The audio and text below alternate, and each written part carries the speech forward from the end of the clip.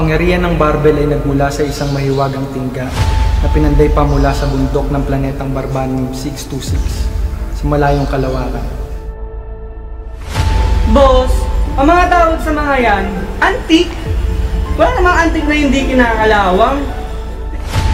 Hoy, Teng-Teng! Nandito ka na naman! Sabi ko, di ba huwag kang lalapit sa mga paninda ko? Baka malagyan ng kalawang yan eh!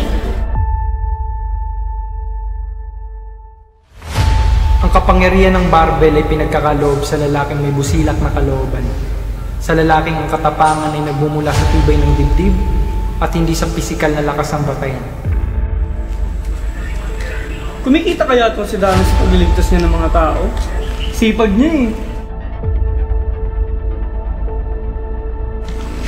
Ay miss, sorry. Hindi kasi ako nakatingin sa dinadaanan ko eh.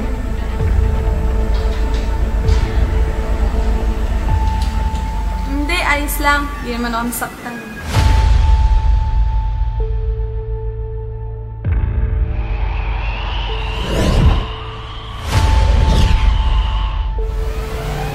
Eduardo, yun yung model na nakita namin Kimin sa isang magazine na nakaraan.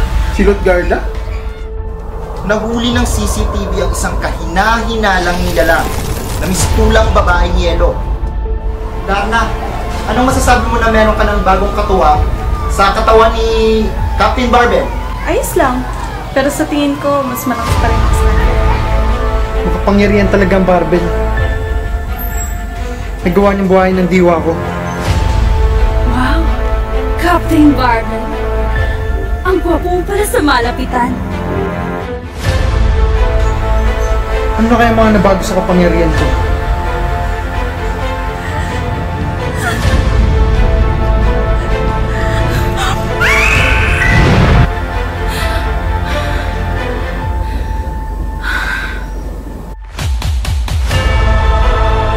Nadama pa nga ni Bang na bato niya.